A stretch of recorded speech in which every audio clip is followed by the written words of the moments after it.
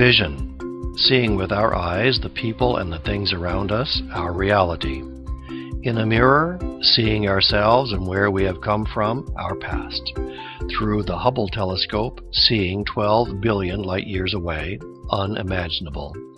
For the vision impaired, seeing through our other senses. Vision, an ability or imagination to think about or plan the future for the way things might be. Before we discuss Vision 2020 with our lineup of respected and highly motivated guest pharmacists, let's take a moment to explain FIP and the community pharmacy section.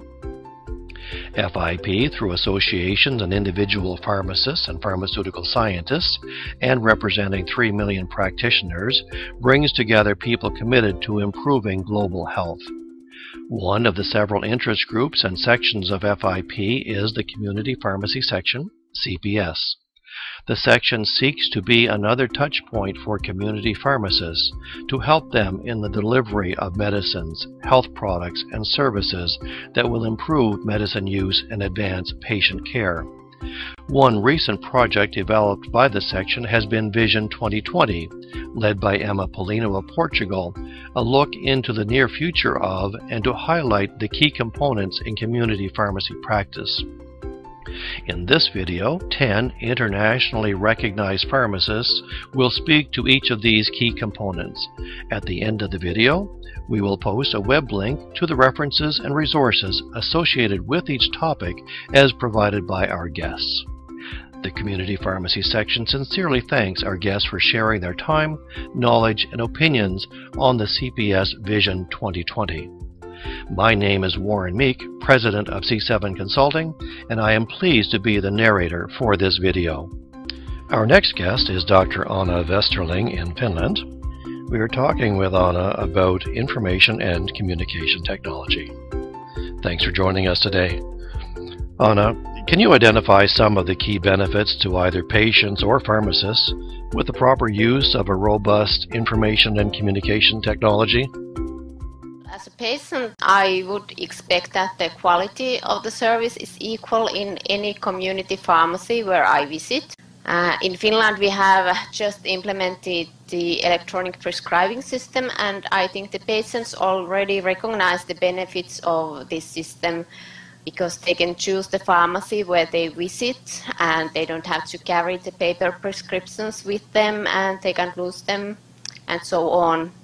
And I believe that patients' responsibility and involvement will increase in futures because patients will demand more and more services in the internet to support self-care and self-management of chronic diseases. And I think there is room for patient care innovations which potential has not been well utilized.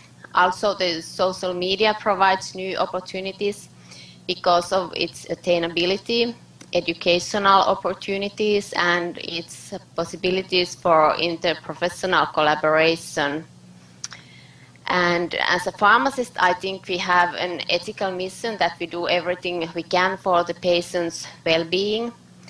And my opinion is that without proper ICT systems, this is not possible.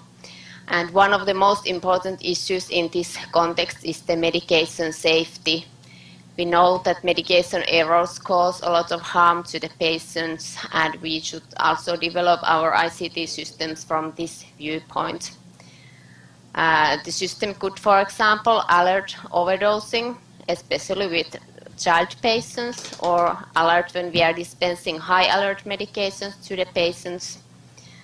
And it is not only the technological capabilities of the ICT which are important, but also their implementation and use. Anna, we sometimes hear that ICT is expensive to install and to train and to use, but surely the value must outweigh the costs? Yes, I think that we have no choice because the world is changing very quickly and we have to develop our profession as well. And I think if we are able to create tools for or applications that work well and eliminate our tasks, which, for example, are based on memory, I think we will have cost-effective processes. And I think good examples in community pharmacy setting are the electronic prescribing systems and robots for automated stock handling. And important thing is that these tools also improve medication safety. I think the safety issues and the quality of patient care in community pharmacy are the most important values, but also the effective processes are valuable financially. So ICT is more than just better and faster processing. Yes, because of course that when we use effectively ICT, we may save time, but we should spend this time with the patient and not just make more dispensing with this time. Anna, in this era of professional collaboration, what are the easiest tools that pharmacists could be using? In order to provide services, ICT solutions are important tools to implement individual care plans, patient monitoring, comprehensive medication reviews, and sharing patient information between the healthcare and community pharmacies. And also there are significant opportunities for the use of ICT in the disease management and risk assessment. And I think future research should evaluate benefits of technology, especially in the long-term care, as well as clinical outcomes and cost-effectiveness evaluation. And also databases, for example, medication during kidney dysfunction or pregnancy are more common. And of course, different countries have different IT systems and more or less different service concepts. However, I think we should share our experiences and learn from each other's. Is there a role for pharmacists in the developing and implementation of pharmacy-specific ICT? There should be a role, and the development process should be iterative so that the pharmacists should be able to comment and give advice or request for the IT people. And the lack of skills among community pharmacists may limit the implementation of new technologies to provide patient care. And if the tools are difficult to use, no one will adopt them, which means that the financial effort has been useless. And it is important that the innovations are based on a sufficient understanding of pharmacy practice problems and their needs. If the development process is led by people outside of the profession, the professional needs and strategic priorities should be considered as well. Anna, what is keeping us from quicker implementation of community pharmacy appropriate ICT?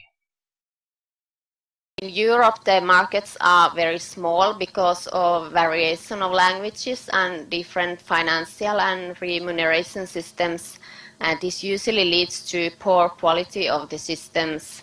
And of course, the biggest barrier is the money, like always. And in my own research, I found that community pharmacy IT developments also lack research, organization, leadership, and user involvement in the processes. And those who are responsible for ICT development in the community pharmacy sector should create long-term strategies that are in line with community pharmacy service development strategies. And this development should be guided by pharmacy professions' own visions and strategies concerning patient care services. And also I think the attitude of pharmacists is important and their skills.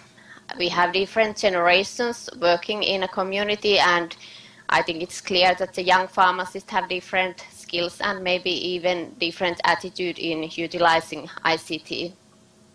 Anna, what's your final thought for us on ICT today? I think we should utilize ICT more than we do now. We have challenges, and with ICT we can respond to them. Thanks, Anna.